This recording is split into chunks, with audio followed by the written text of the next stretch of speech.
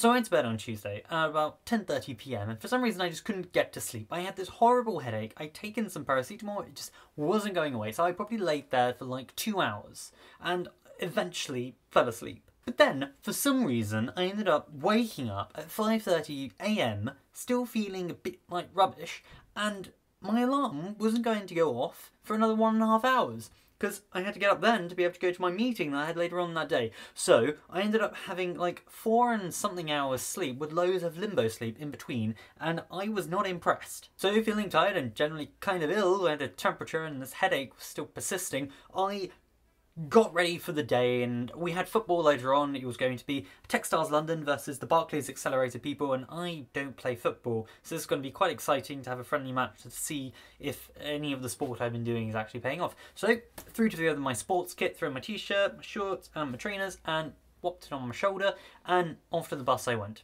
As I mentioned, I had a meeting, but I didn't fully know the location of the meeting. It was somewhere in central London. I think it was around Bank Station, and I couldn't get the location yesterday because for some reason the servers were just playing up.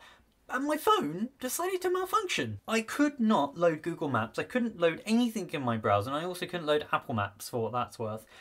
So I couldn't figure out the exact station or the directions to which I was going to, or the address that I was going to. So I messaged my friend, this was quite early in the morning, so she wasn't up, about where the hell is it that we're going. So I got off the bus and got onto the tube in the hopes my friend would eventually reply, and I fell asleep. I decided that I would get some rest while I could, and that wasn't bad, that was fine, until I got about 4 stops in and I was like, hold on, a part of myself is missing. The part of myself that was missing was the sports bag that I packed earlier. I left it on the bus. My first reaction was like, oh well, it's all replaceable, right? Except for this pair of trainers that I wore up Mount Fuji. I sort of a sentimental attachment to them because, well, I climbed the freaking mountain with them, but nonetheless, wasn't too much of a big deal. So I eventually got off at the appropriate station and I surfaced at Bank.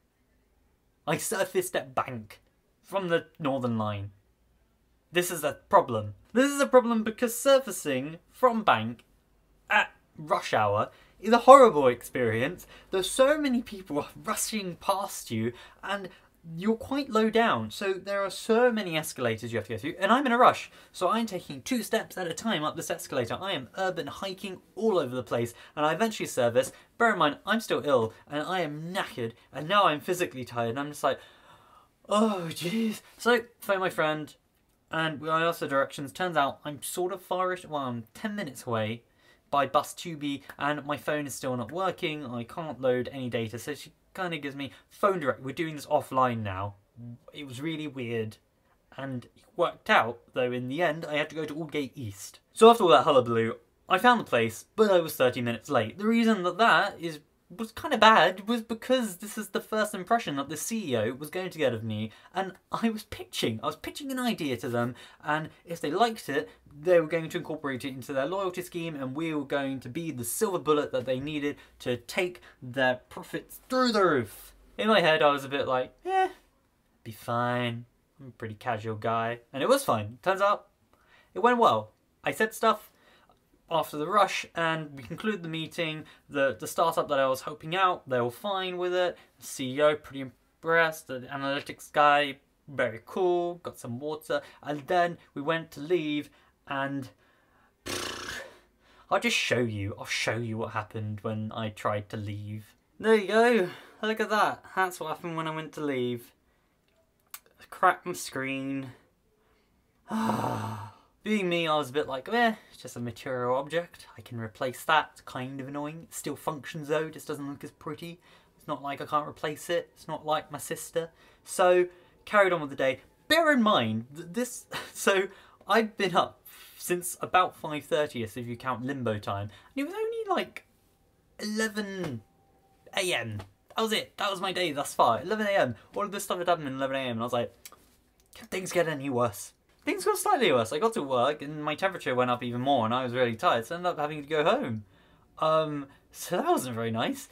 And also, I phoned my bank because my phone's insured, so it was like, oh, wicked, that's good. I can just claim this on the insurance and have it all sorted. Nope. So this moment in time, I was ill, I was really tired, I had lost my sports kit due to my own foolishness, and my phone had cracked, and I have no idea how this really important meeting went that I was actually late to. that was my Wednesday. Thursday?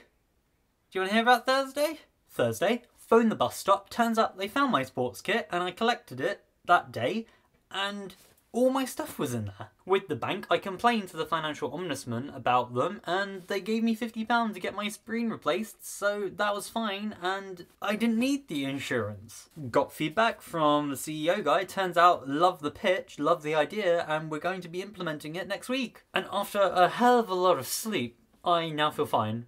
So health is now good. And what was the point of my little story? For those of you unawares, last week and the week before that was exam results for A-levels and for GCSEs here in the UK. The point of me telling you this story is, depending on how that day went and what was inside of that envelope, that may have been a good day, it may have been a bad day, and if it was a bad day, what I wanted to highlight was that we all have bad days, but in time, things work themselves out. So whether you think I should congratulate you or commiserate you, what I'm trying to say is, regardless, you decide whether or not the thing works out or not. How you approach these situations in life, the attitude that you put toward them, that can really shape how the outcome's going to be. If I had really lost my cool in that meeting when my phone smashed, the meeting might have not gone so well because I may have been there crying and screaming and cussing the concrete floor in my own stupidity. But I didn't do that. I kept my cool and I persevered and made sure that I made the meeting as early as possible, apologised, and, well, that went pretty good. Though that doesn't completely translate over to exam results, my advice there would be accept what reality is and think about what your next step is going to be. Because in life, what is guaranteed is that time will constantly move forward and you have to move with it. There is very little point in dwelling on the past, and it is the future in this present moment that we exist within, so trying to change the past isn't really going to help. Obviously, if you want to resit exams, if something particularly annoying, feel free to do that. I'm going to tell you not to, but just remember, it's not the end of the world. Speaking of the end of the world, my world will end in like 6 weeks, I think. That is when the accelerator will come to a close, and I said 6 weeks before, but it's because we've got 2 presentation days. One presentation day is internal and one of them is external, so the actual day in which it ends is the 30th of September. So I'm sort of not very clear on how many weeks that actually is, and I can't be bothered to do the maths right now. But yeah, I'm currently trying to figure out what I'm going to do afterwards. I'm not worried, things will figure themselves out. I'll eventually end up doing exactly what is perfect for me because I'll give it loads of thought and I'll eventually discover even if what I start to do isn't exactly what I wanted to do, I would have ruled that out. So for anyone else trying to figure out what they want to do, try something. If it doesn't work, try something else. Thank you for watching this lacking in wisdom and anecdotal vlog for this Sunday. If you would like to share any of your stories of chaos or misery that you have had in recent weeks or years or generations, please do post them down in the comments below. Or if you would like, please do share any of your celebratory moments because they are equally cool and be nice to hear them, right? And share in your joy. I am playing with a piece of blue tack and I will see you on Sunday, subscribers.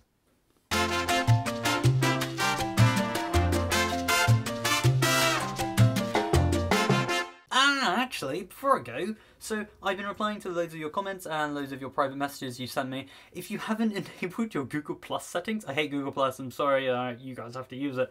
If you haven't enabled your Google Plus settings for me to be able to reply to you in the comments, I won't be able to reply to you in the comments. I've tried. If I've just +1'd your post and not given you a reply, that's me saying, I acknowledge what you're saying, but I can't reply or say anything back because you won't let me because of your settings. If you'd like a reply, just change that. And everyone who said they wanted to be a top fan, I've added you to my little top fan list. So, thanks for wanting to be a part of that. Okay, cool. I'm done now. Right. You may get on with your day.